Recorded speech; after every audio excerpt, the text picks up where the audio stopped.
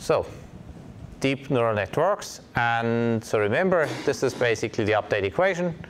So h1 of t is f1, and then hl of t is fl for that layer. So that was the typo that we just fixed before, and then I have this output. Okay, good.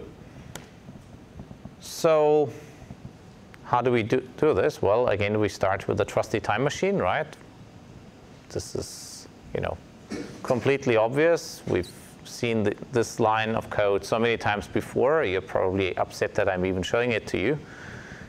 And then here we set the parameters exactly in the same way as before, with one exception. We have this extra variable num layers, right? And here I set number of layers to 2 because 2 is better than 1. Okay, good. So let's do that. And so far nothing intelligent happens yet. The other thing, however, is so number of epochs is 3,000. That should already be a bit of a warning sign for you. Basically, it takes forever to run this thing. Maybe with a less stupid initialization, you could do it better, but this was just a quick and dirty hack, trying to keep the code as much the same as before. Okay. And then I go and train. And so now, the only difference to what we had before is that I'm now setting num layers equals num layers. So this is the only extra argument that I need to pass into my LSTM cell. The LSTM cell has probably, I think, like 10 different arguments. And okay, you should look at the gluon documentation to find out what all the other wonderful things do in it. But that's really all you need in order to run this with a deeper network. And what you see is that actually the perplexity is pretty good. Right, so it's 1.014. So there isn't really that much information in the next bit. Mind you, this is training error, not test error. And yeah, it produces something that looks kind of English, right? But now you begin to see the object of my whatever. Okay. So this is, English language. It's not particularly intelligent, but fine, whatever. Let's see how well it goes. And yeah, that actually turns out to be pretty much the best thing you can do. And this is how you train a deeper RNN. So as long as you don't want to do anything fancy, it's very straightforward. Yes? Is perplexity necessarily even a good measurement of how good the model is? Because it seems like it just kind of perplexity, minimizing perplexity lets it just say the same thing for traveler and time traveler, since we're looking at all the words that come after the word traveler. So this is the most likely sequence, right?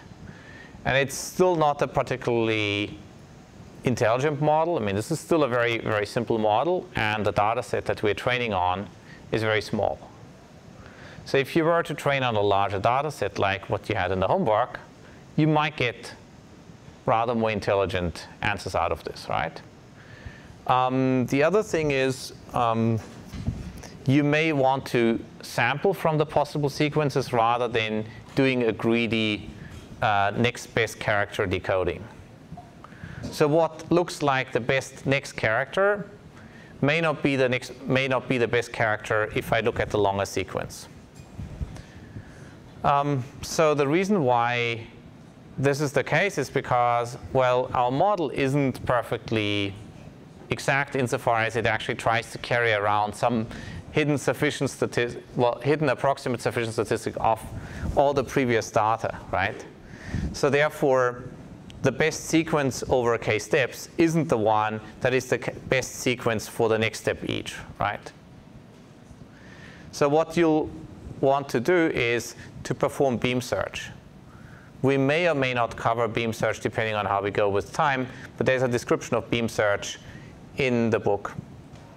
Essentially what this means is that you keep, well, beam search basically means like you search and you keep a beam, therefore, a set of candidates with you for the next best step.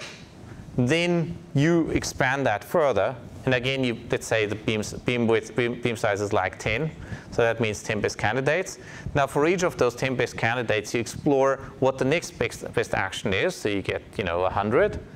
Again, you keep the top 10 out of those 100. And so you never let your beam get too large. But this way, at least you can explore better choices further down the line. Now, if you make your beam with infinity, or let's say alphabet size, well, actually infinity because it keeps on growing, right? Then you will perform, a breadth first search over all possible choices. And basically, beam search is some restriction between, depth first and breadth first search, if you will.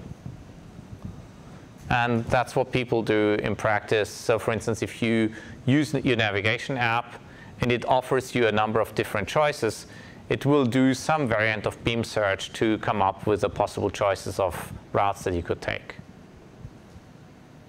Right. So for those of you who are doing something sequence related in your project, you might care about this.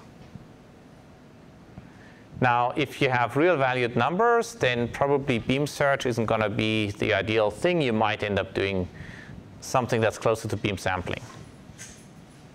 But that's a separate story. Any other questions?